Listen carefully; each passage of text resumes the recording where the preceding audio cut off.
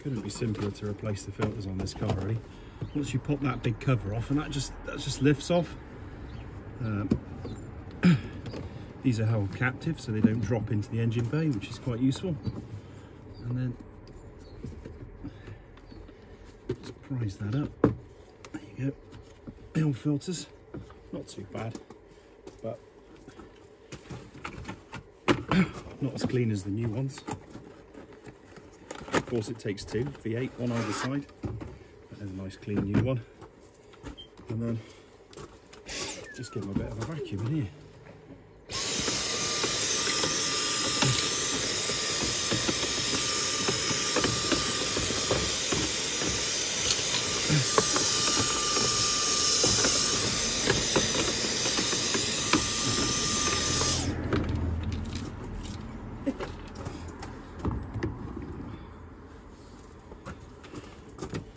Look after your car and it'll look after you.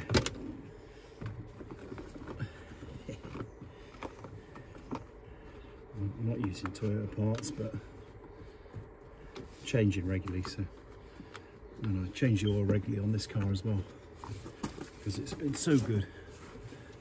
Got to look after it. That's better.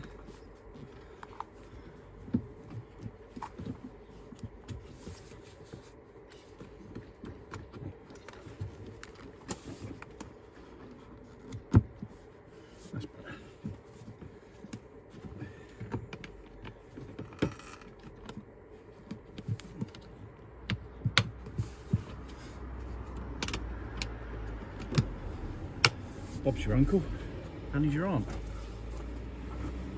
I've just noticed I've done this other side.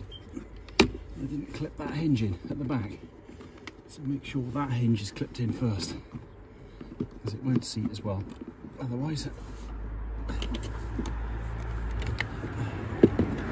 and learn. Every day's a school day when you're an amateur car mechanic. Very amateur in this case, but it's got some new filters now. 1 miles per gallon better. Brilliant.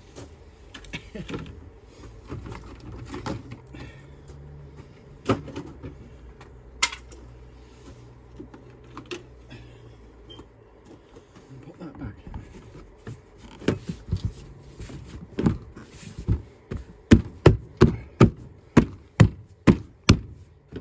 Oh, this is one of those things.